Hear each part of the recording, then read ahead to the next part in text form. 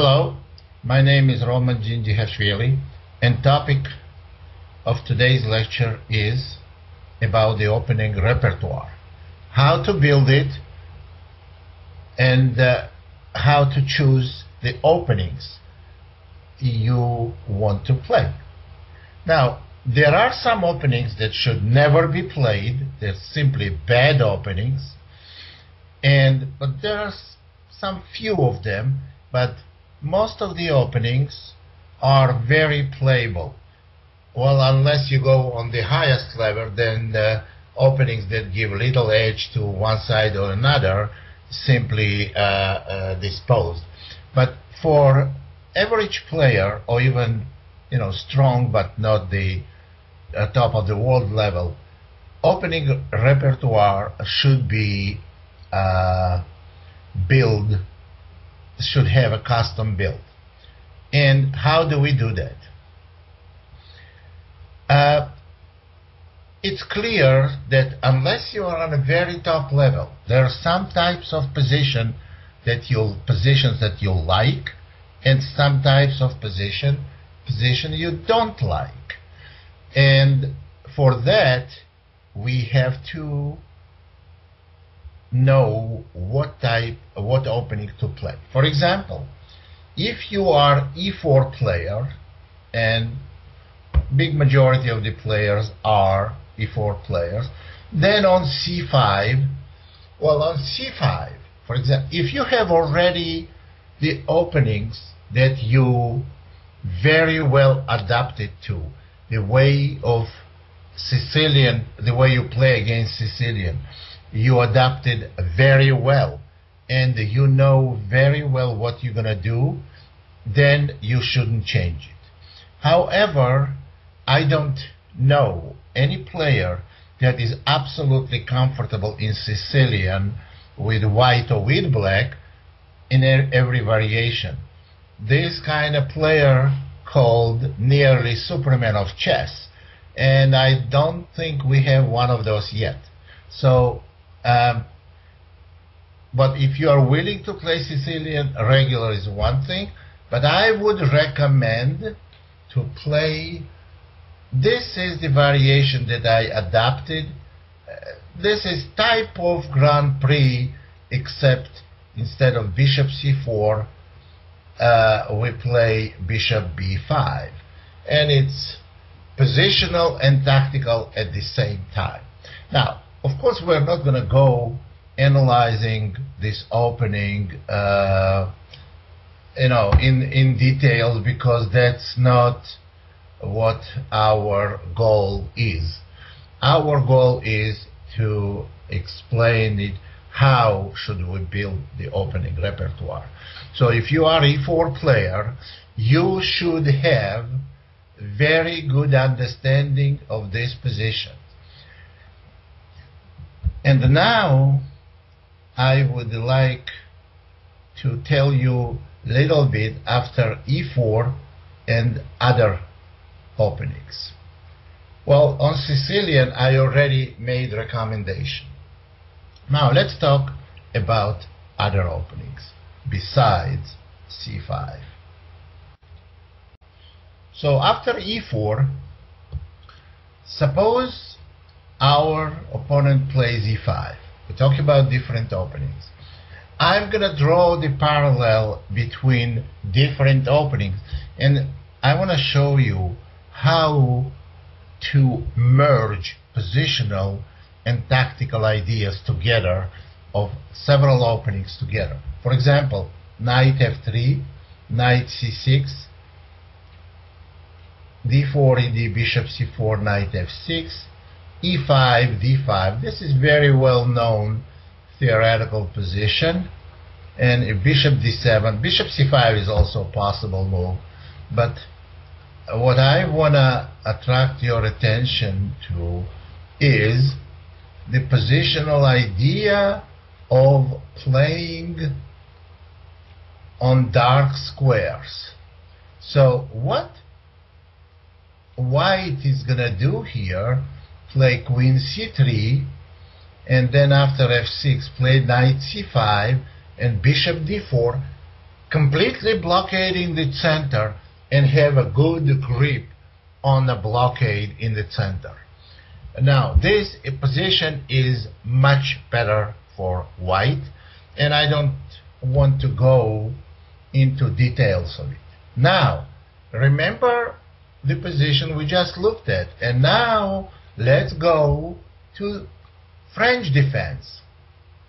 And now, what should we play in French defense? Of course, there are a number of different ways to play for white, but if we play against e5, the variation we just looked at, then I would recommend in bishop b4 variation here to play e5, and after c5, bishop d2. Knight e7 is a move. That's the best move. Knight b5, bishop takes d2, queen takes d2, castle, f4, and then cd, knight f3, knight c6. You see, the idea is the same, blockading the dark squares. Now, if you know how to play position we just looked in a Scotch gambit, and if you are very familiar and feel very comfortable in playing a position with a blockade and centralized piece on d4 like we had on c5 in a Scotch gambit, then you would know that this position is much better for white. And this is very important to know. Also, now let's get to different opening.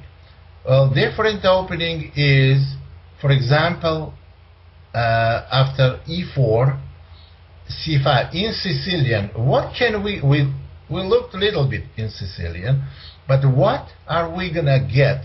How this Scotch gambit and French and Sicilian, how will they merge? Now there is a move like e6. This is a very bad move, because we had a lecture last week about squeezing a positional squeeze, but here positional squeeze will be also merging with the idea of a blockade. And there is a blockade, and eventually white is going to end up winning the c5 pawn, and it's going to be complete blockade on dark squares with absolutely lost position for black.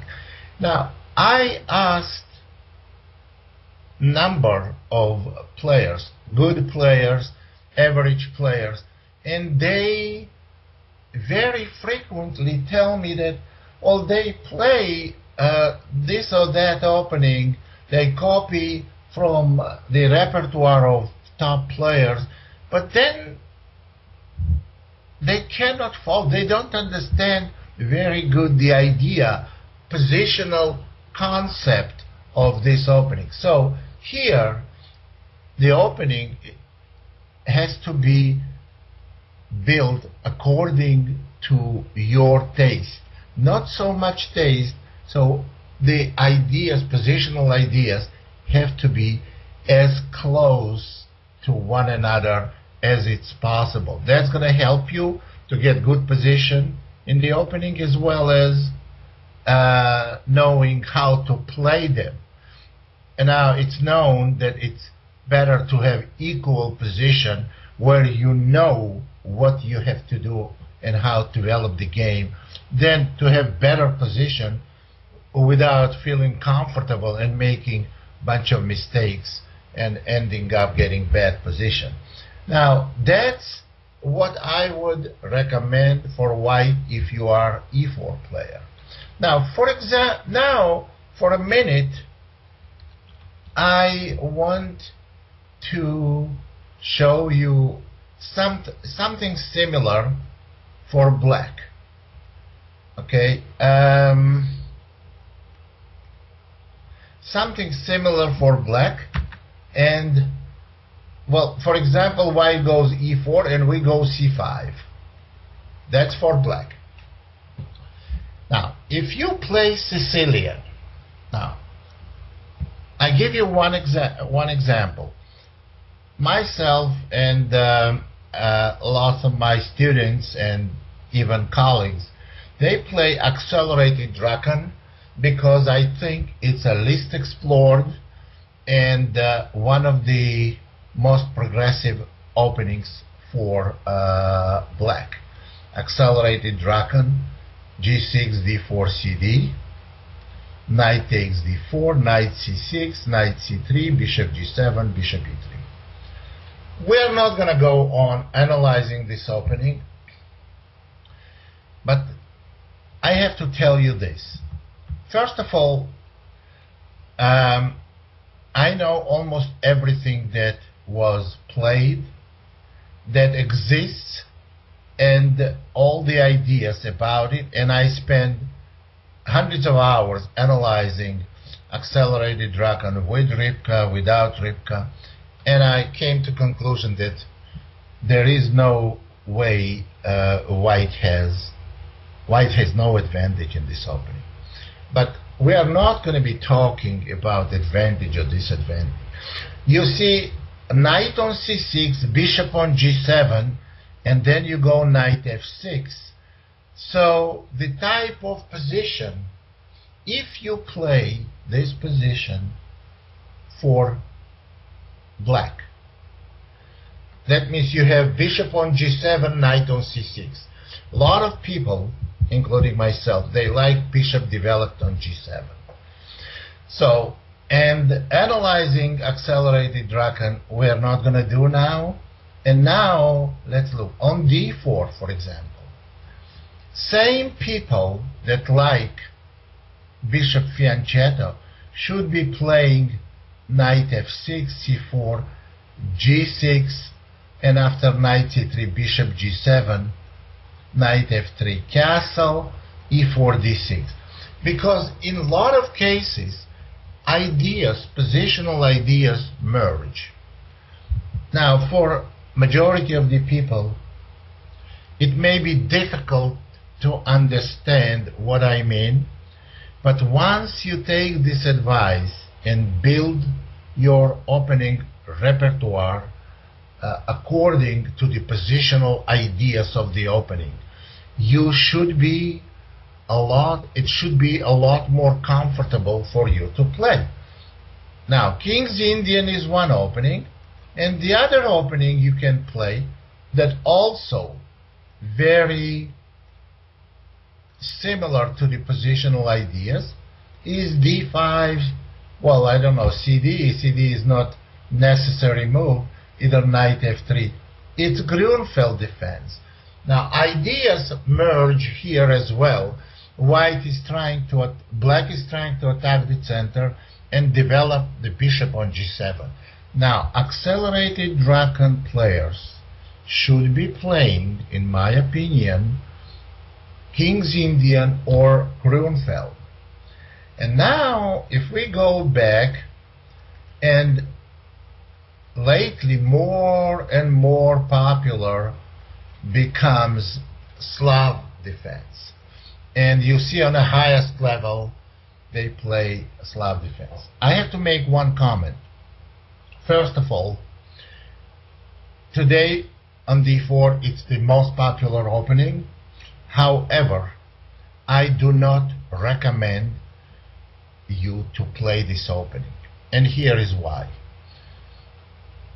I don't disagree with the top players that this is probably the easiest opening to equalize for black. Maybe it is, and I believe it is.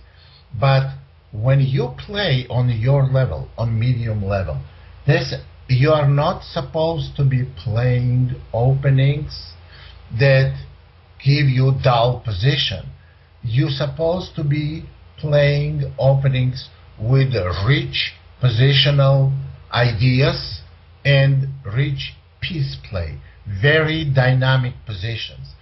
But however, if you play it and you already adapted it it's kind of silly to stop playing that. So what the type of position you get if e3, now if we go e6, e3, so this is kind of where black confronts white in its center and doesn't like to give very much the space to white in the early stage of the game.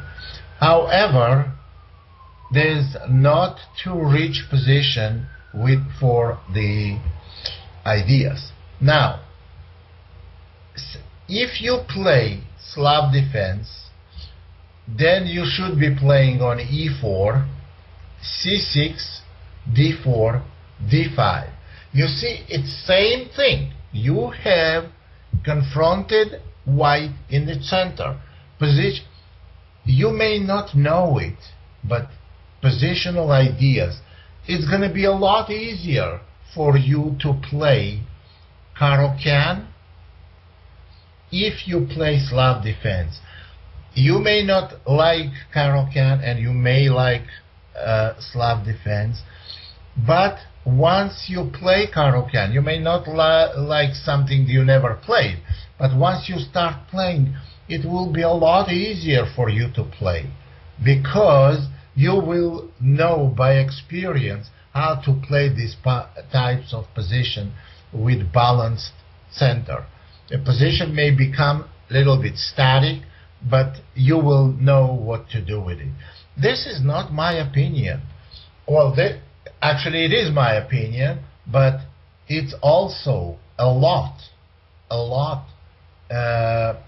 based on the survey I conducted. I didn't conduct real survey, calling people I don't know, asking most of the chess players, because I don't know how 16 or 1700 players think, their way of thinking.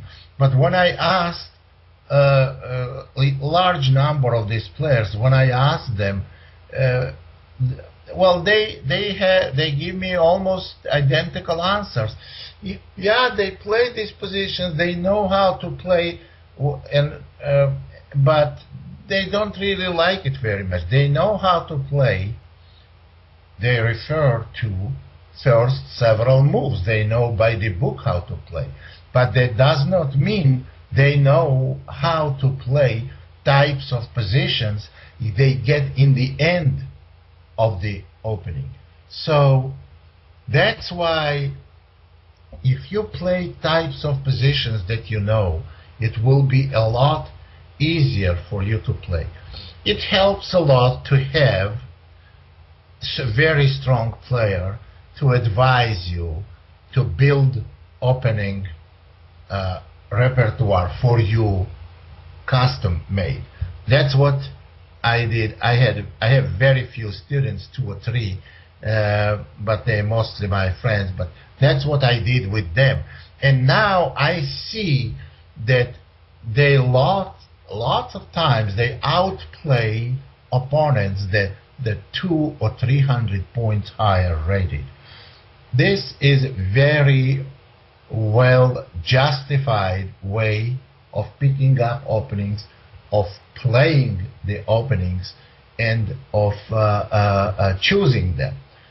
And I strongly recommend you to follow them.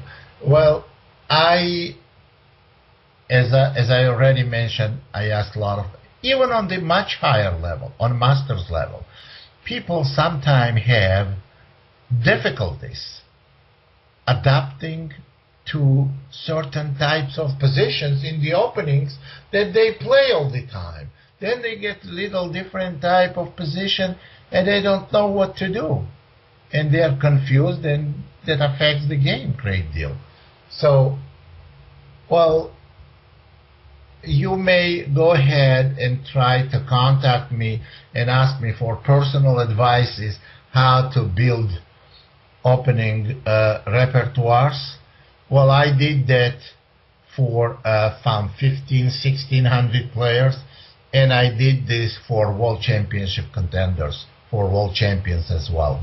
So, because You may not be as good as world championship contender, but you will see a lot better where their strength is. So they have great talent, but you need brains to use the talent, meaning that you have to conduct this talent in the right direction. Then you have the optimal results. And I know this lecture may raise a lot of questions, and a lot of things may be very sketchy to you. And I knew that I hesitated, but nevertheless I decided to bring it. It's very, very important to play openings based on your style, based on the positional ideas that you know adapted well and play well. So think about it and try to get in touch with me if you have any particular questions. Thank you very much, and I hope to be in touch with you real soon.